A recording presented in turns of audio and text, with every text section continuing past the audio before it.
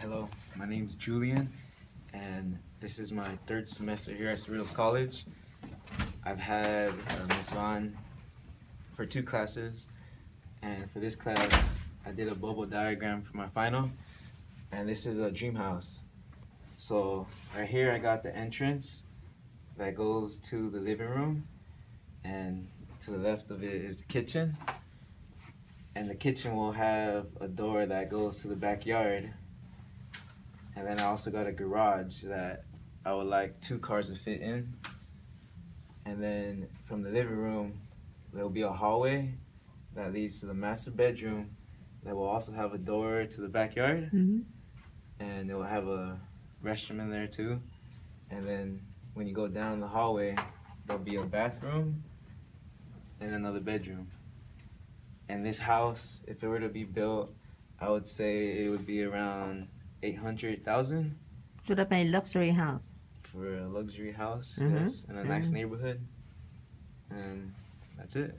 So you said that your major is architecture, right? Oh, my major is in automotive. Oh, Yeah. so this one just for fun. Yeah, I'm taking it to learn more about architecture and see if I want to change my major later on. Uh-huh. So how about final? What do you think? I think the final was good. No, I mean the final decision Oh, the final decision. between I'm this major and architecture. I'm actually really interested. I learned a lot in this class.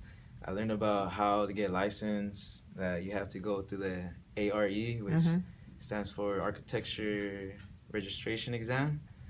And there's 7 divisions. And So that's why basically if I ask you minor major, do you know minor major, right?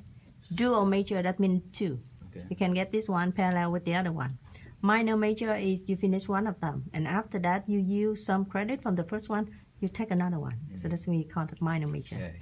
So if you have the chain, architecture can be your minor major? Yes, it can be my minor major. Definitely? Definitely. Okay. If I were to change it, it would be architecture.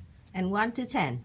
Mr. Van, what number from 1 to 10? Oh, -1? I think you're a 10. Yeah, you teach a lot, you're real nice, and you help when you need help.